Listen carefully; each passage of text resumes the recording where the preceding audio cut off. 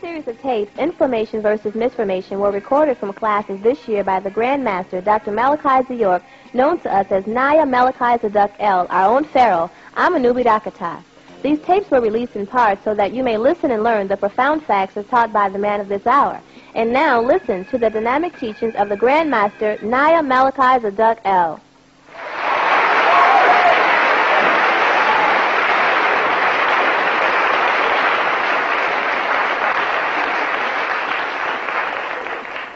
I've been trying to seek out the book, Return to Ancient Ones, of the Washitaw tribe. For a long time, they keep telling us the book wasn't published. They kept telling me it wasn't printed yet. Yet, on several occasions, I noticed that is holding the book up. Is holding the book up. And then someone said the book is not available. So we tried every means possible to get the book, only to fail. I wanted to find out what they were talking about as far as the Washitaw. However, but anyway, my brother there, he goes and finds the book for me and sends mail me the book. And I'm starting to read the book. There's a whole section on Ben-Yo. I remember him mentioning to me that the Empress mentioned that she was related to Ben-Yo. And I was like, oh, very interesting. You know, now, in my history, as an Ansar, I wasn't concerned with my mother's side of the family. I was only concerned with my father's side, the Mahdiya side of the family, especially as an Ansar. So I never really did any research. Or if I heard the name York, I was like, so what? It didn't mean much to me at the time. I never knew, how much it would end up meaning to me in this part of my life. I just never knew that. I know about the family. I knew about the family in Virginia, Richmond. I knew about the family in Boston, Suffolk County. I knew about the family moving to Pennsylvania. I knew about the family in Wyoming. And that's about it. I met the people in Pennsylvania and in Virginia, as I mentioned many times. I met some of my mother's relatives, and I was amazed to see them with red feathers on, or crimson feathers to be more exact, with unmarkings. It wasn't Freemason or Shrine, it just was feathers and black suits. And I was like, okay, Moors, but as a Muslim, I was familiar with the term Moor, through Sheikh Dawood. But it wasn't important to me because Ansar was more important to me than the word Moor. And Nubian was more important to me because I was able to take my history back to the noble tribe of the Hadadawa, or the Fuzzy Wuzzies of Nubia, by being in the line of the Mahdi. Alayhi salam, if we need to say that today. Right? And I totally ignored everything. I locked in on the dates of the Mahdi. He founded Jazeera Abba in 1870. And I figured that meant something because we founded the Ansarullah community in 1970. It matched up with their prophecies of 100 years of Reformation. So I had no idea how important this information was, but there was this drive towards, my Native American heritage. Once I found out there was a peak of Native American heritage, and the woman that raised me, who they referred to as Diane Fletcher, right, her mother was named Black Feather, and I was nicknamed Black Eagle. I didn't care about it, the music, it had nothing to do with what I was doing. I was more into Isa Hadi or Mahdi, whether I was going Imam or Hajj or whatever. That's the lifestyle I lived in Islam. And this goes to show you how Islam can blind you. Because you're locked in Islam, and nothing else appears to have any value or importance to you. You get locked into a 1400-year-old doctrine, which claims, and that's simply claims, to link back to the Prophet Muhammad of Arabia, and then from there they'll just grab Jesus and Moses and Isaac and Ishmael and Abraham and Enoch and right on back to Adam and claim them. And as a Muslim, you don't mind that, but you like that. So you claim right along with them, claiming. And you don't have any regard for archaeological findings. You don't have any concern about geographics. It's like Islam started in Arabia and spread, across the world. Alhamdulillah. Allah Akbar, Takbir, everybody know. You know what I'm saying? As you get older and much wiser, you start to probe more. And as I begin to look deeper into this Ben York thing, which I happened to stumble upon watching Bill Cosby. He had a program when he was much younger, and he was talking about Nubians and the media and how the electrical man portrayed us with big lips and picky hair and the buckwheat and, you know, all of these Negroid, you know, type of things. And so, then he came to a guy and said, and there was once an African who was a Native American named Ben York. And he was with Lewis and Clark. And I was like, oh. I wondered, I heard of Sergeant York before. I heard about the Sergeant York in fought, you know, in the South here with the black troops. And I said, I must be related to him in some kind of way. Found out he was camped out of Virginia. I'm related to him. So I wonder if I'm related to this Ben York fellow. This happened while I was in Brooklyn. You know, watching the video, and I wonder, that's what Bill Cosby, I thought it would be funny when I first got it.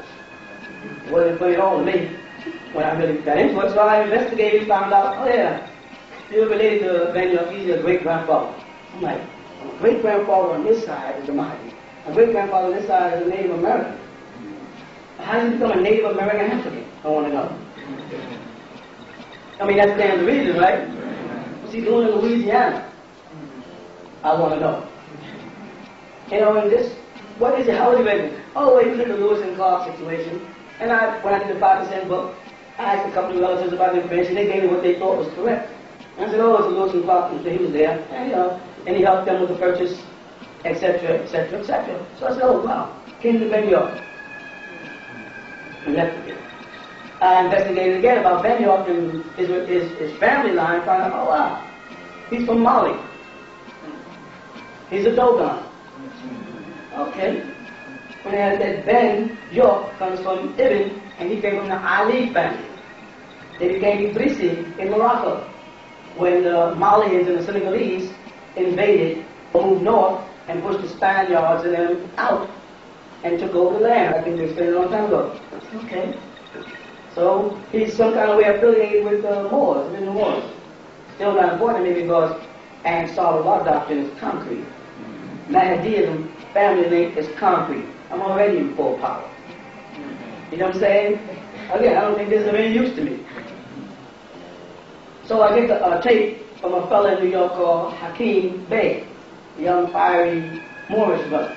And he's talking on it. I said, okay, he's talking about Moorish ascendancy. Again, it didn't appear to have anything to do with us. Then I got one by Dr. Blair, Delwood, and on the opening of it, Hakeem Bey is there again.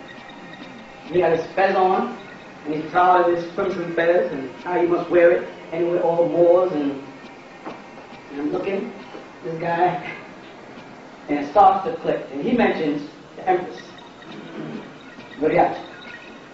Correct, I say, a tunic. I say, okay, she's from Nat Turner, she's from the Tunic tribe, and they're affiliated with the Washitaw. And I remember that Ben York had a Native American son by a Sachakalia, and his name was Washak. I said, Washa. And the women that they mentioned that the Frenchmen came over here and had sex with were from the Washoe women. So I hear Washa, Washaki. Oh. I don't know now, still to this point, that Ben York is the half-brother to Anne Marie, who is the daughter of the great empress that Empress Mariachi is talking about. The Ayah, Anna Maria. I didn't know that when she said, I am a descendant, meaning herself, from the great empress of the Washitaw. And she said, Ben York was a Washitaw, from the Washitaw tribe. I know about his Seminole relations to find out that he had a wife that was Seminole. And his Cherokee and his Choctaw, because he had wives of all these different tribes. I didn't know that there were 3 Sachakawias. That Charles, which was a Frenchman, who was Jean-Baptiste's father, by way of Sachakawea, by force, he never married her, which was Ben York's wife, right? That's Jean-Baptiste, who they tried to say came out of Haiti. when he's really related to a Canadian. French, the language. Mali, French, the invading language. Morocco, French, the invading language. Louisiana, French. Cajun Queens, French. Creole, French. Haiti, what's the dialect? What do they call it? Creole. What do they speak in Louisiana? Creole. You see where he ties in again. Now, thanks to this brother passing me that book like we're trying to get, and I don't know why the book kept bugging me, because as many books as I write, if I don't have the time to sit down and read other people's books, I really don't. But getting my hands on this book seemed to be an obsession. So we powwowed up in New York on our land, and Mount Zion, and all the Native Americans came out, and they told us a story. The chief sat down and they said to me, you know who we all are? We all represent the black eagle. I heard that before. Well, go ahead. We're calling ourselves the Shoshone Nubian tribes because we're relating ourselves to Saksakawia's family, the Shoshone, of which Ben York was living with. We didn't even associate ourselves with Washitaw, and nor did we identify with the fact that Ben York himself was a Washitaw, El or Ali, because we only saw him as an African who came over with the African tide that moves in here. You see that? So we didn't have no reason they could identify what tribe he was. So when I read in a book that he was Washitaw, I was like, phew. You know, I was amazed to find out that Ben York was a Washitaw, because then the picture gets clear to me why I'm involved. And why back in 1970, when pure Sufi became Nubian Islamic Hebrews, we wore tarbushes. Everybody else called them fez, but because we knew more Arabic than most people, we knew the Arabic name for it was a tarbush. And then the Freemasons called it fez when they went into the city of Fez, when the Crusade blocked them from getting into the Holy City, and they relocated. We know his story. You know what I'm saying? That way back then, we wore the same outfit I have on today. We call it a butler. A Moroccan word also for suit as well as Arabic, Sudanese. And feathers and a 6-pointed star crescent and all. As a symbol. Upright crescent. Nobody else was wearing it. Nobody else even saw it before. But Freemasons of a higher order, Knights of Templar, they glance over at you and go, you know what that means? They heard of Madame Blavatsky? You go, okay. Theosophical Society, okay. We know you know what took place. We know who gave birth to the fairies on this planet. And they back off. That's all they need to know, that you knew. You know, your ancestors. You say, well, we're founded in the Quran. We're not a sect. Like the Masjid Taqwa, Masjid Ikhwa, and Masjid Yasin, and Masjid, we're not here. We find ourselves, Ya ayyuhalladhina amanu kunu ansar Allah. O you who are faithful, be kunu ansar Allah. We find ourselves mentioned in the Quran. There. Not because we want to be called that. Not because our Imam is tripping, he likes the name Ansar Allah. Not because it reminds him of his desire to be taqwa, or ikhwa, or ikhwaniyah. But because Allah subhanahu wa ta'ala has placed it in the Quran. And in the phase that we're traveling to, unbeknown to us, being guided by the ancient ones, our ancestors, we thought we was in control, and they were just driving this tram, and we were sitting there on the path to where we are now. Unbeknown to us again. So as we moved down this road, and we met among the sides of the table from Nubian Islamic Hebrews to Nubian Islamic Hebrews and Salah King. Then I take these brothers who walk with me back to State Street. I tell them, well, listen, we don't have a masjid, a place of prayer as yet. So I'm going to take y'all back to the place I used to go to when I was a kid. Having been and found on record in State Street from June 12, 1957. Before most of the Sunni Muslims who say I'm not a Muslim were even born, I was sitting in there, and it dawned on me to go back to the old pictures and look around. And you go back to the book and look at the old pictures in the Masjid of State Street, you notice that most of the men who were sitting there, Nubians, got on these feathers. Then I look at Sheikh Dawood again, and I realized that what he wore as a shawl was nothing but a shawl given to him by King Faisal of Saudi Arabia, he wore wrapped around his fez. Look at the picture again. I said, Sheikh Dawood, Moroccan, Moor, State Street. I said, when we get there, we're going to conflict. Why? Because State Street was in control at the time of the Pakistanis.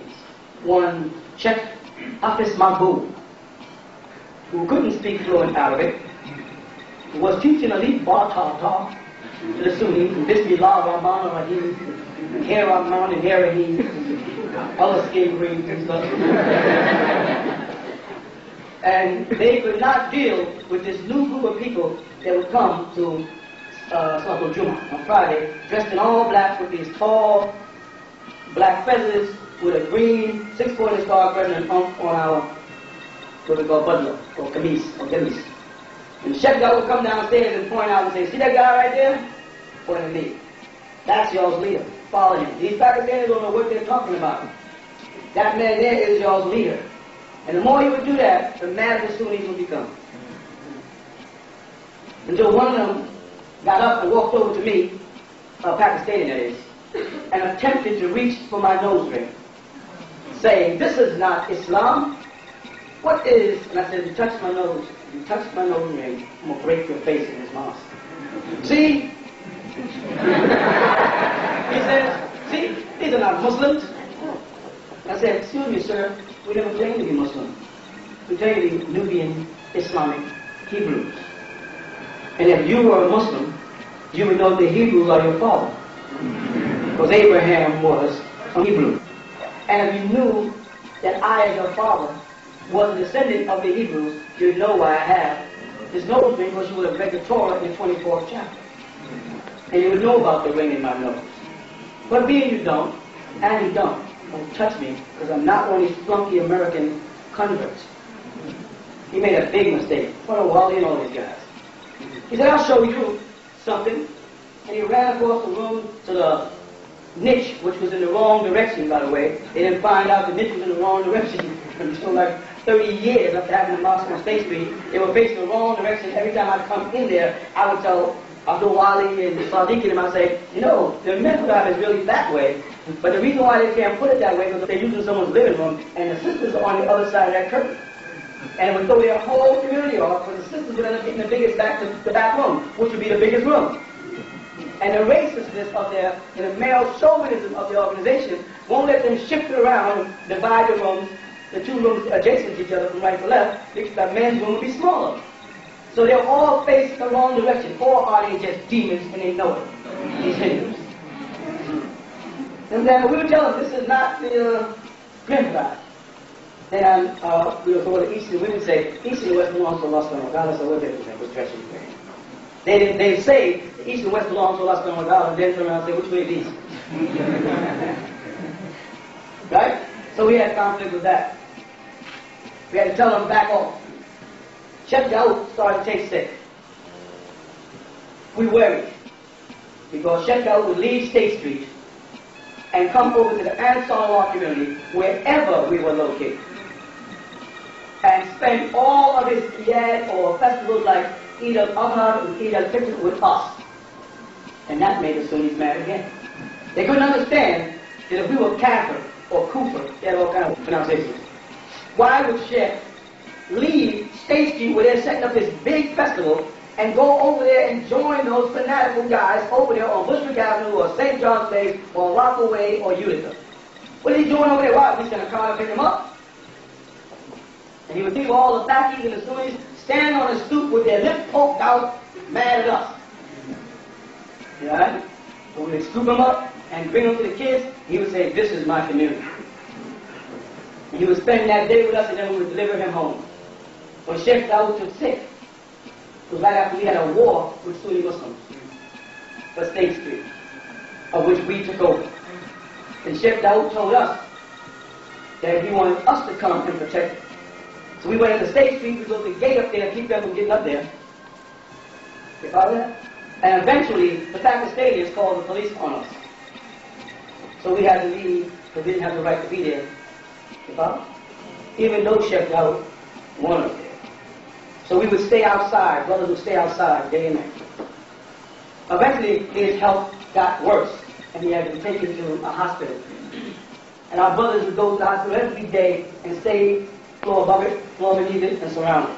And we'd watch these Pakistanis squeezing it out with hated guts. Eventually they called cops on us, the so-called Sunnis, Negroes, and the Pakistani brothers, and made us stay away from the hospital. Within a couple of years after that, well, not even years, a couple of months after that, Sheriff Helen was dead. And they forbid us, he wanted me to perform his funeral. And they forbid us to come to the funeral. Is this true?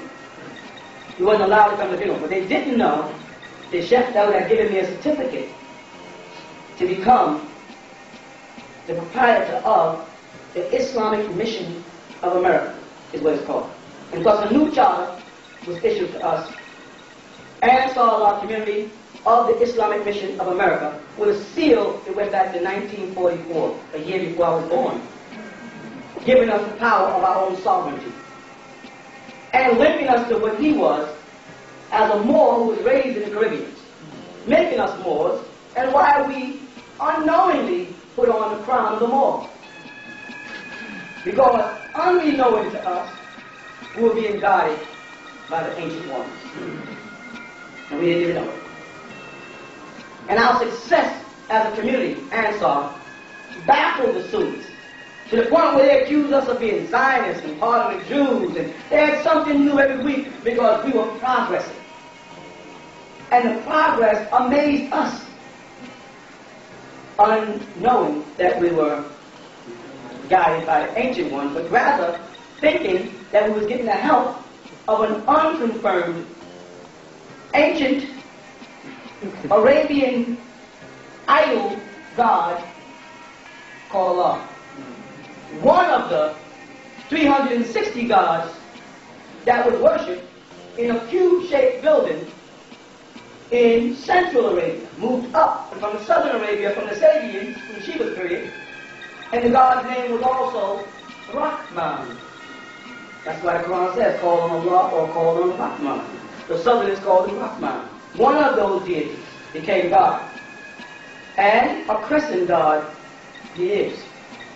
And we were called on this crescent god because when Muhammad supposedly received it, he said, believe in the ghaib, the unseen.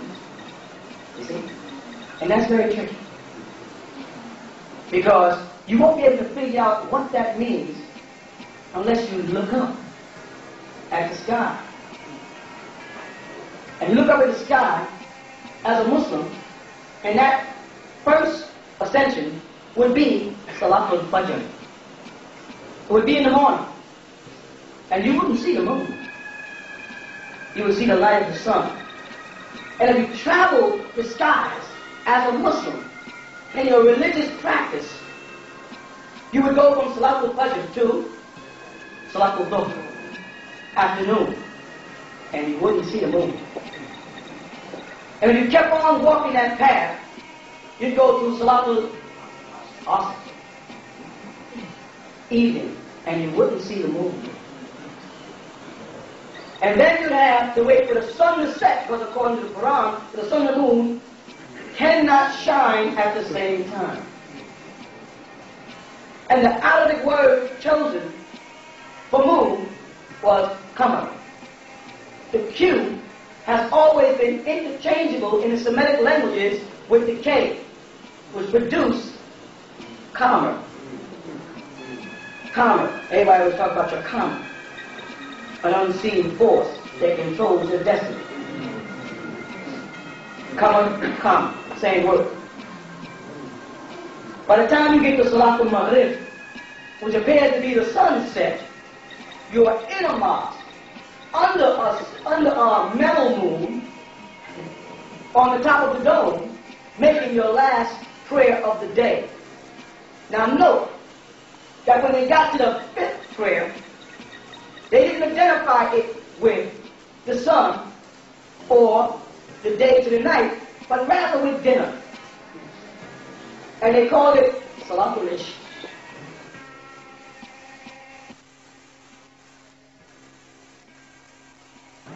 And he'll translate that as late night prayer.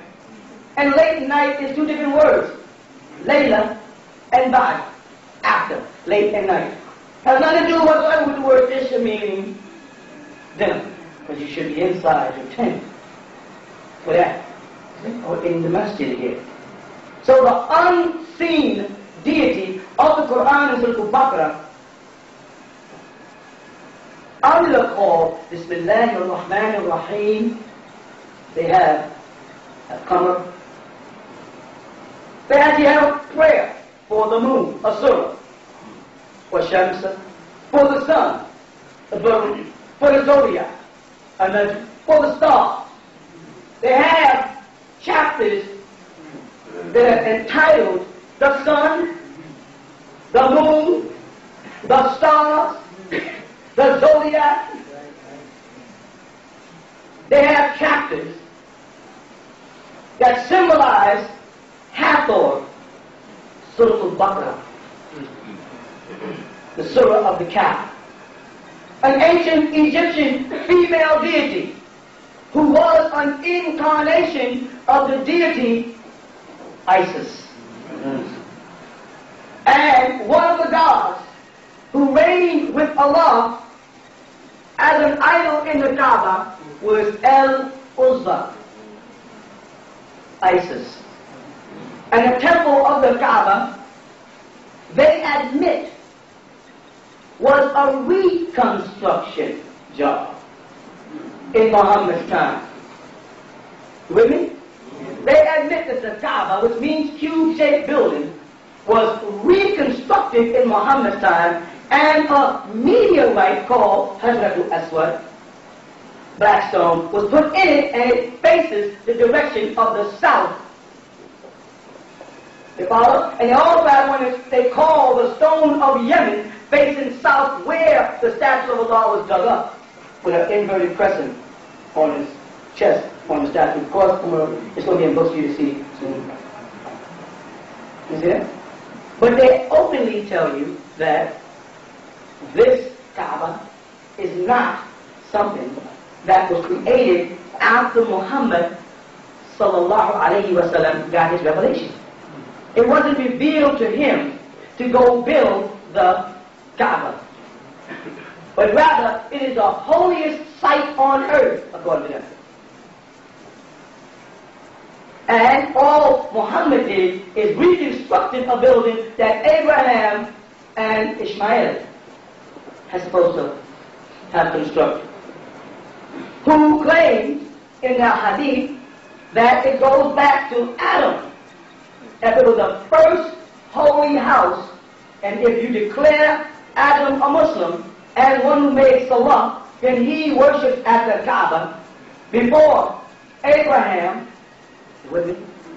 So the Kaaba is not an Islamic or Muslim or 1400-year-old building. It's a 6,000-year-old building, reconstructed several times.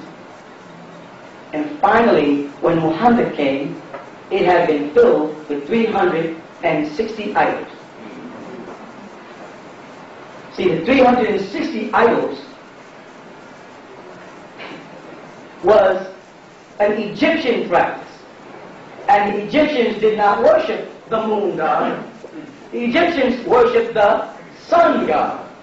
So the solar calendar would have to have 360 days in it for the motion of the planet around the sun. So in Muhammad's time, in the year 622, they had to get away from the sun deity and get into the moon deity, so they introduced a lunar calendar, Hijra calendar. You see that? They were reinstituting their old paganistic religions, but trying to take control of the now radical Mecca. I say radical Mecca because Mecca was saturated with everybody else's gods, except the Meccan's God. Allah was just classified as one of the deities and his daughters and his wives. All the other deities were from foreign people who came there to do trade. You see? So Muhammad was to bring in the crescent deity. Allah. I had to make that clear to you so you can see why we travel from the crescent back to the sun. Because they traveled from the sun over to the crescent. And why the ancient ones took us through the study of the crescent, Islam, and then on over to the sun. And I repeat, if you got it tomorrow, this goes for any Muslim, 5%, Nation of Islam, gods of Islam, whatever you call it, Christian or Jew. If you got it tomorrow, and Allah was not in your holy book, you understand? You would have nothing that would affect you. With it? But if you got up tomorrow morning and the sun was not in the sky, you can guarantee that you'd be dead within a couple of days. If you remove the physical sun from a part of your life, there will be no growth, no vegetation. If you remove the moon out of the sky, which has an effect on the tide and the gravity and the clouds and the rain, there'd be no water. You saw what I'm saying? So, I put before you, if you remove your God, we won't miss him or her. If you remove our God, we will miss you and everything else that lives on the planet Earth. You see what I'm saying? I didn't know that the ancient ones was taking us on this long path back to themselves. I was attuned to the world and the events that was taking place in the world and see, gift of sight. But I didn't know that I was a Washitaw. I didn't know that Ben York was a Washitaw. I didn't know he was directly related. I know he was involved with the Shoshone. I didn't know that you were Washitaw. You follow that? I heard it through Hakeem, I heard it through different brothers, Mary, they, and different brothers, but I didn't know that we were. Most of the people that are talking about us are not Washitaw themselves. They're Moorish scientists. And when they were pointing out that our brothers got a lot of nerve one time, putting back on those feathers, now it's about time you brothers caught on.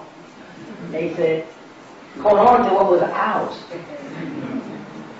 And unless you can prove that you are a Washitaw, then it's really not yours. You are a convert. But you cannot take away the fact that I am a York. A Y-O-R-K, York. You cannot take away the fact that I produced my birth certificate in a pamphlet and you saw that it was issued July 3rd, 1945 out of Suffolk in Boston. You can't deny that. You can't deny that the Yorks resided in Boston, where Ben York went. You cannot deny that my mother's family are in Richmond, Virginia, and always have been, generation to generation, and wore feathers. And she's right there now. And Ben York died in Richmond, Virginia in 1879 and was born in 1787. When we corrected the record and they had one of the sons instead of him. They do that purposely. A lot of those facts, they distort them purposely so we cannot make these connections. You can't deny that.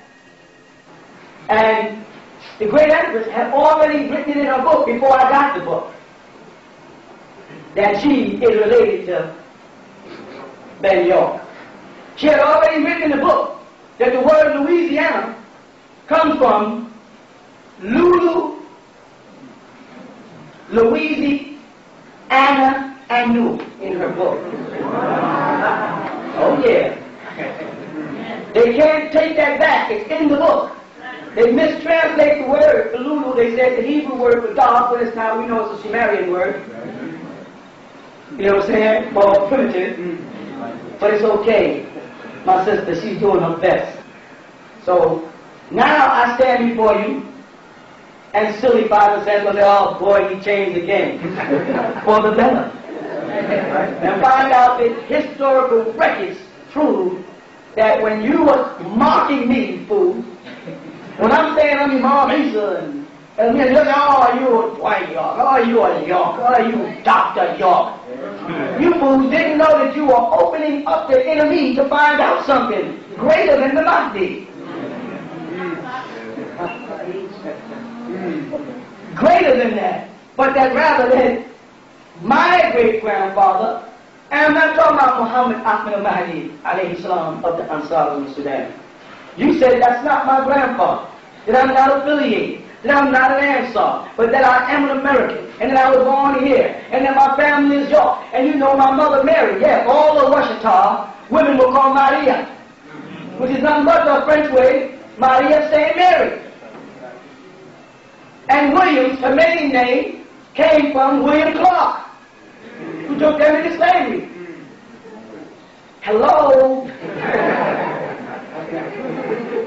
What you don't realize is that my ancient ancestors, the Washitaw, were also controlling the fate of your lips so that you would be putting my foot in your mouth for this day and time where these things will be revealed, and it is a worldwide phenomenon.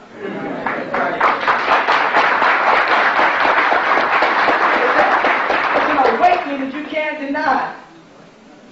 And I can trace back people in here, Williams, Fletchers, Johnsons, Parhams, and different parts of you people when I get your last names and find out you're also a part of that people. This is why many times you didn't feel African when you looked at Africa.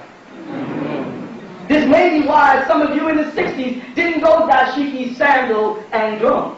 You say, well, I'm part Native American or something. But I know. And when you saw Africa, and I said, well, you know, they're naked in there. You know, in the Black magazine, you was like, you know. I know I'm laughing all Afrocentric crap, but I don't really feel African. And you was ashamed to say it. You know what I'm saying? It's because you weren't. You were Almacs, indigenous people, Moors. And I got to keep explaining the word Moor for my Moorish brothers being a linguist. Because they keep making the mistake of thinking that Moor is really an ancient name. You with me? I must establish that the word Moor is simply Morenos. And then they'll go, no, it's M-U-U-R, Moor, French. You with me? And they were describing us. But in this conversation, I must also address the brothers of mine who call themselves Hispanic and Latin. You follow? You are not Hispanic and you are not Latin. We have to use Latin American in order for them not to call you a Spaniard or a Spartan. You don't want to get tired with that. So we were forced, oh, they're so tricky, to use the word Latino and Latin American. And you don't speak Latin. You speak a derivative of it. So you're no more a Latino than an American is a British. Insofar as he's speaking a derivative of English, but not the Queen's English. And no Nubian or Nuwapi in America or more wants to be referred to as British. Or British national. Except for the people who are Miller Company, which they don't seem to be aware of. But when they call you a Latin American, they're calling you a Roman. The Romans spoke Latin. Follow that? They're not even calling you a Sicilian, which is a Carthaginian under Hannibal from Libya and Caruma. If you know the story of the great Hannibal Hitler. They're not even giving you that. They're trying to make you think you are a Roman. And as I said before, and when you try to trace the Roman history or the Roman roots, you come back to two brothers raised by a wolf. You go back to a myth. You don't want to go back to a myth. You are a Morenos. And you're not morenos by color. You would be negra by color if they wanted to say black like in your color. But morenos is black like in the supreme balanced state that existed before the light was cut off. The godlike state. And when they identified both parties in America, they called them blackamoors. Negra moreno. You understand that? They cannot let you link your way back. If they do, they take you back to Morocco, but won't tell you that Mauritania sounds more like Moor than Morocco. And Mauritania means Moorish place. And it's the only part of the Islamic world in Africa that wears the upright crescent on a green flag, a yellow upright crescent. Everybody else is using either the crescent to the right or the crescent to the left. You follow that? If you look across the North African flags, you see that the Moroccan or the Moors use the flag of North Africa. If you look at the flag coming up if you're facing the flag, where we come up on the left side, you're looking at Turkey. And places like that, which the Nation of Islam tied in because of Wallace Dodd Ford being Turkish, and of course, if you look at the word God, D-O-D-D, in Freemasonry, you find it is a sacred book. It comes out of France that they're looking for. And only 2 copies still exist. Some will go into. So they have to derail you finding your roots, because if you find the roots, you can re-doctor it and grow fresh plants again. That's why they use root. They want to cut us off at the root. And it was amazing for me to say, I'm a Washitaw. But I want to make it clear that the Islamism of it or is Berber invasion. The Berbers, which is a mispronunciation of Berber, which comes from the word barbarian, conquered and brought in Islam to Morocco. When we moved as Dogons from Egypt over to Mali, and then we moved north and took over what they're now calling Morocco, they don't call it Morocco in Morocco. They call it Maghribi. The word Maghribi means Salatul Maghrib, where the sun sets again, or the West. There was no Western world other than Morocco. If you ask someone in the Arab world, where is the West, and say it in Arabic, Ain al-Gharb, they say al-Maghrib. Ain al-Gharb, Gharb, Gharaba, Maghraba, Maghribi. As far as they're concerned, as far as West went was Morocco. There was nothing on the other side of that. You see? But the Dogons of Mali, who were mystically in tune with the Sirius star constellation, they knew that the vortex created, what am I going to say, a tide that moved from what's called Africa or Africa today right over to America. Moving right on down into the Caribbean islands and straight on up to where you find the Bermuda Triangle. Let me give you the triangle, the Bermuda Triangle. You with that? Yeah. The Bermuda Triangle is not but a 3-sided angle. Some say pyramid, others can call it a tetrahedron. Until you start putting the geometrics into it, it's not there. It's the only place on the planet, except one more, where the compass needle still points due north regardless. Did you know that? Did you know there's one more place? And another triangle? It's called the Devil's Triangle. This one came to Bermuda after the place. It's in China, on the other side of the whirling vortex that moves between 32 and 33 degrees on this planet. You understand? And on the other side, there is another triangle. Bring the two triangles together before the land masses move, and you get your six-pointed star, as they call it. They cheat and tell you it's a star, but throughout all of your learning in America, you have to go find out on your own that a star is a sun. They don't just get up and say, well, by the way, you know, the star is a sun. Until now that we found out, but years ago, that wasn't even in our curriculum. That was fine. Why didn't know the star was? I didn't know the sun was a star. It's one of many. You follow that? Right. The six-pointed star, and they called Arabia, which was a new place, the Middle East. You cannot be a Middle East. You can have a middle in the East, but then you cannot be the Middle East. A Sharaf also does not exist. You understand? Play no more games. The day has come. So what they did, when the wise got wind of it, is they started referring to it as the Fertile Crescent,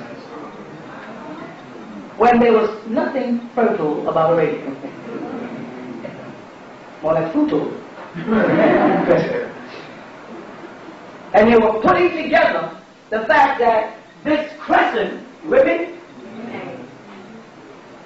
was between the two triangles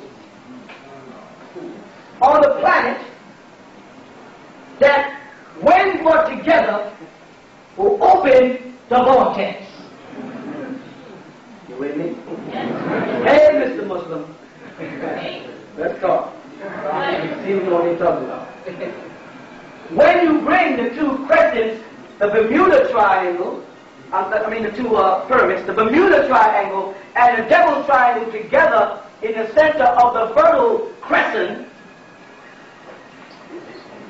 you get a six-pointed star and crescent, symbol of the ancient ones. That's why they lean over and say to you, do you know what that six-pointed star and crescent means on your hand? And you let me go, yeah. Okay. They peep at the unk in the middle of it. Say, what is that unk? You say, the key. You follow? You go, so you know a little something. I say, no, I know a little more than something. I know what time it is. I know when the stars, the pyramids crisscross, and the crescent rises, that is a fertile crescent that is hit with the star of the ancient ones. What will happen? The vortex is on. I know it. You know it too. But you never thought I'd find out before it was too late. You thought you'd keep me wrapped up in music, and in movies, and in drugs, and in parties, and in dressing, and in hoarding, and in wishing, and in wanting, and in fantasizing I'm something that I'm not. You never knew that I would find out. You never knew that there'd be one raised up from amongst us.